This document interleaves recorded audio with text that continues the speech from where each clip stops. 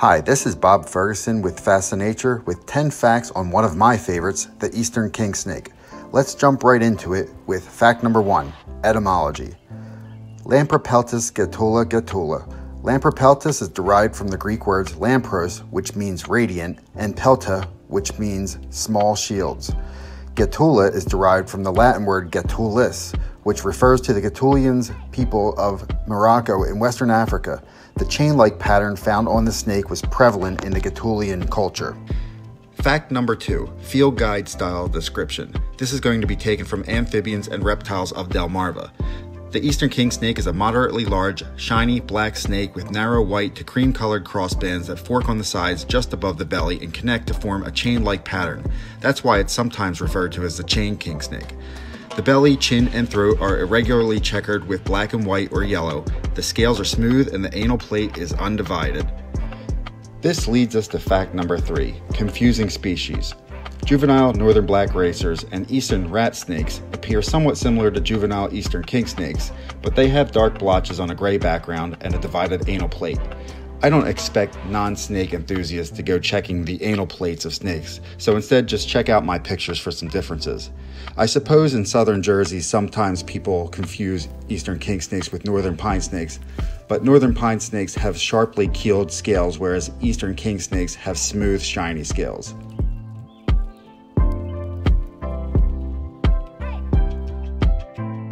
Fact number 4, range.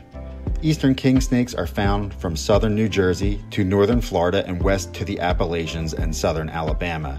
An interesting fact in my area is there are 2 or 3 records from the past in southeast Pennsylvania.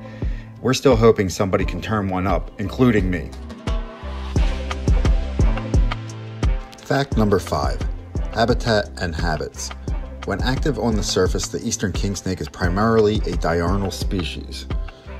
Individuals of the species are, however, most frequently found by looking under cover objects such as logs, rocks, and debris. Throughout their range, they are found in a variety of habitats, including deciduous forests, agricultural lands, mountainous regions, and most often around swamps.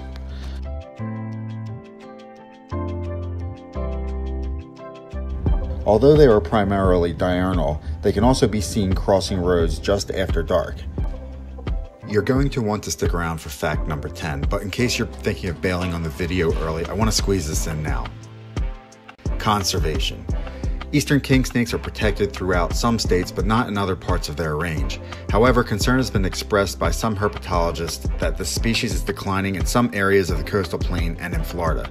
Although kingsnakes remain common in many regions, in some regions where they were once abundant, they have recently nearly disappeared. The causes of these declines are unknown, but surprise, surprise, habitat loss and degradation, imported fire ants, or diseases are potential causes. Roe mortality is also an issue, as it is for all wildlife.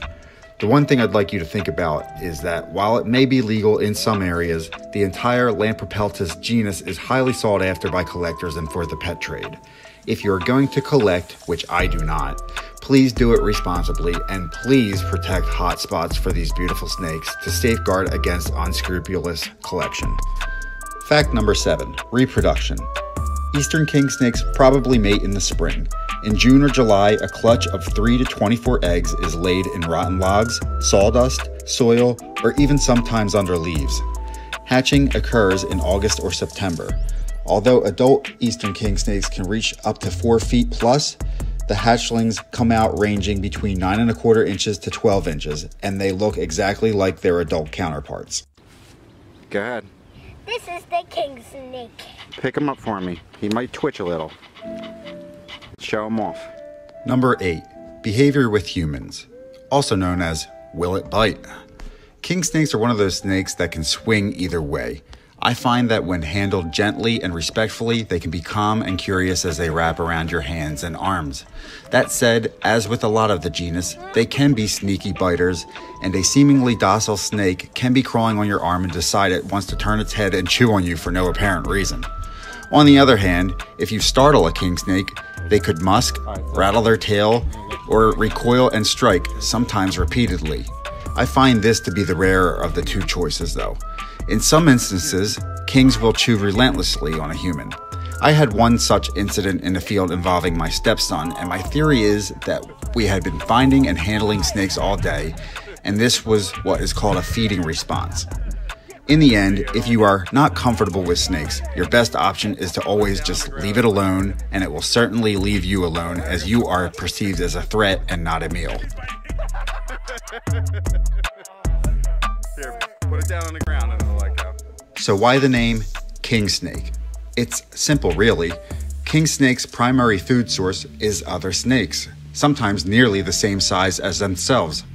They will also eat lizards, small mammals, amphibians, and bird and reptile eggs. In fact, this one here was seen burrowing into a turtle's nest and dining on the eggs. They are even immune to pit viper venom and often consume venomous snakes, certainly making them the king. So this leads into number 10, and it's something I hear a lot of people who are a bit out of tune with nature say. Disclaimer, if that's you, I mean no offense, and this is one of the reasons I make these videos, so please listen with an open mind. I'll hear people say, so if a king snake eats the venomous snakes, that makes him a good snake, right? I would say no. It doesn't make them good, and it doesn't make them bad. In fact, nature is not good or bad. It just is. That's the beauty of nature. Everything has its place and its niche in the circle of life.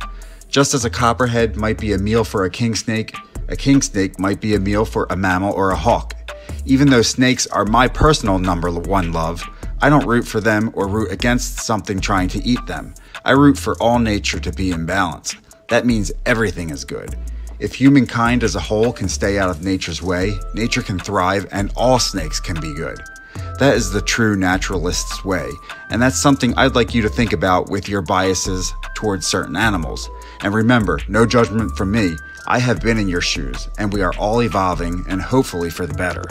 Please stick around for some bonus material of 2 very different clips of snake interaction with 2 of my children. But as far as the 10 facts, that about wraps it up. If you've learned anything, please give the video a like, subscribe for more, and comment below. Have you ever seen a king snake? Let me know. I'll tell you one thing, if you are going to, you need to step into the outdoors.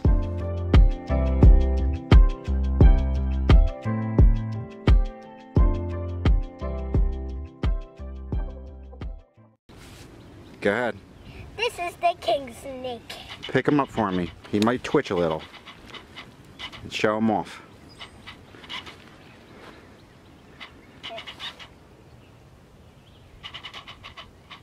Very cool. Let's see his head. Nice. He stinks, right? It's definitely a male. His hemipenis came out. Oh, wait, there is his hemipenis. Hold on. Let's see if we can see that. Right there. Why are you showing them that? Watch your face. He might. You never know. Because he's a little stressed out. So we're going to go let him go. You want to let him go? Oh, okay. Why don't we put him... Yeah, we'll put him back where we got him. Oh, no, He's in your shirt? Yep, he's in my shirt. Alright, come here. He's coming through. He's hissing at me. Can you get him out? Oh, I'm trying to video too. Just kind of... No, don't. That's awesome. Oh, there you go.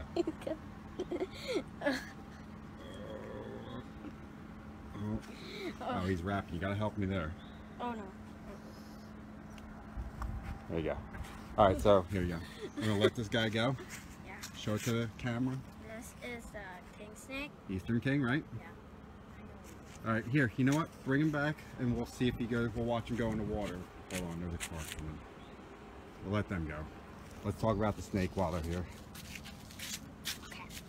It's the Eastern Kingsnake. So we found, oh, they parked, okay. We found this guy on the road as we're leaving.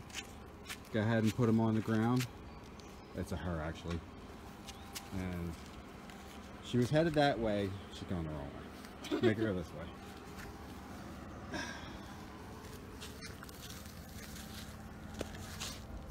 she goes. Tap her tail again, there we go.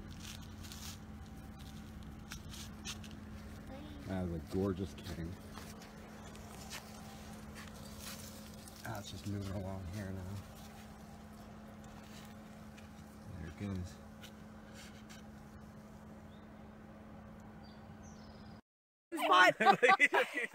Awesome. Yeah. He seems Scott, like he's having fun. maybe we'll find another one to keep that way. Because Leslie's not Oh my god! Oh, what a nice. Get rid of Do you want me to get it off you? No, we'll stop. Put it down on the ground and let go of you. Dude, that thing is really... Oh, and there now goes it's some musk. Oh my god. He's biting. Here, put it down on the ground and it'll let go. Hold this, take a picture. He's gotta let it go. Yeah, it's really cool. You got some good pictures of it, right? I have never seen an Eastern. Get yourself down on the ground. Get a lot. Ow, I feel you. If you get a lot of its body on the ground, it'll let you go. Stick it like. Nah, he's good. Get all of his body. Stuck. It's stuck. Everybody, Well, if you want it, I'm offering you a tool. everybody can touch with the Ow! All right, maybe. No, don't drag him. He'll let go. He'll let go. Sam, I should have that quick. Don't let Gage help. He doesn't help. Ow! Let me go. I got you just in case there's tears. Don't worry.